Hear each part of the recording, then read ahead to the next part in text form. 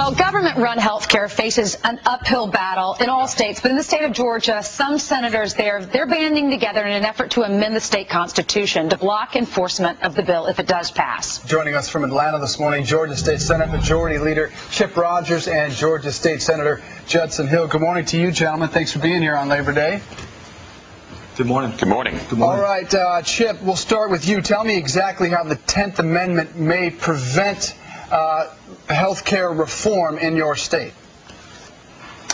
Well, as you know, the 10th Amendment preserves the rights of the states and the people to make these type of determinations for themselves. And what we're simply saying in this entire debate over health care is that while government is out there discussing what they should do, we ought to at least start what they should not do. And one of the things they should not do is come between a patient and a doctor or a private company and a doctor.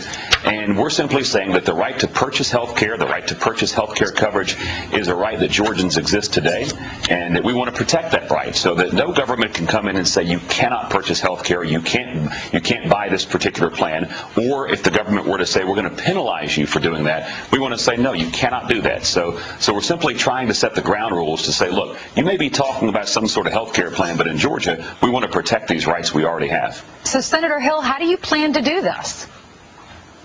Well, we proposed a constitutional amendment that preserves and protects your freedom to choose the health care provider that you want, as well as select your own health insurance that you need. And we proposed a constitutional amendment to be introduced at the next legislative session.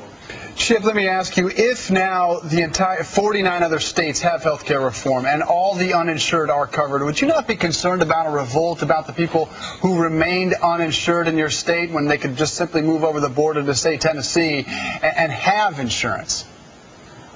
Well, that's not what this is about. What we're talking about is preserving the right of an individual to go outside of a single-payer system and simply pay a doctor for services, or a company to go outside of the single-payer system and buy health care coverage that they prefer for their particular employees. So, look, everybody here, no one disagrees with the idea we want to protect those who are uninsured. We want to find an answer to this solution, but the solution should never be that we're going to prevent an individual or, by extension, a small business from purchasing their own health care. So we're trying to lay the ground rules here to say, look, you may be trying to come up with a solution, but this should not be part of it. But, gentlemen, do you think you should wait a few more months, or who knows how long it's going to take for Congress to figure out this health care reform plan, but should you wait and find out the specifics before you go ahead and say we don't want a part of it in the state of Georgia?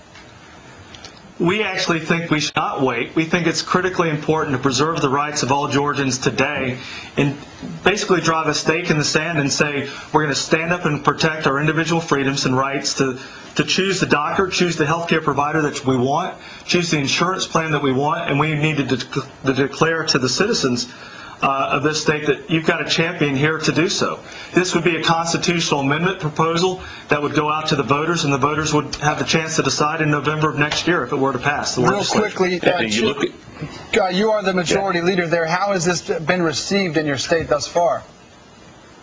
Well, again, what we're talking about is preserving a right that Georgians already have today. So everybody I've talked to looks at this as common sense. You know, do I have the right to go out and purchase health care from a doctor and not have the government tell me I can't do it? Well, that seems pretty simple, and most people are supportive of that. And to the question of whether we're stepping forward, look, we're talking about protecting a right. If we sit around and wait until the federal government tramples on that right, our constituents are going to look at us and say, why are you doing this? Why did you let this happen? So we're not just going to stand by idly. Georgia State Senate Majority Leader Chip Rogers and State Senator Judson Hill, we appreciate you being here this morning. You got to see this Thank video. You very much.